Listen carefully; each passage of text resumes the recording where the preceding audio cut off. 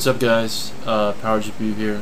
Just doing a quick test on showing you guys what kind of temperatures I am getting with the card overclocked at 1 gigahertz on the core and 1450 on the memory clock.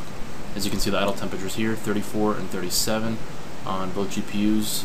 Let's go ahead and do the burn-in here, so that way we can see what kind of temperatures I get. So right now, like I said, I have the core overclocked about 170 over, and on the memory clock about 200 megahertz over. The voltage is increased as well to 1.250, so definitely see that there.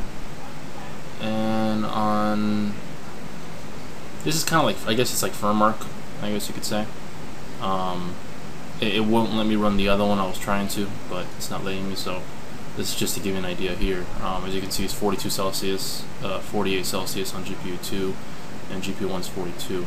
If I run the other one, which is the full screen, my temperature on GPU 2 goes up to 53 Celsius, which it's using 100% of the card instead of 67 or 66.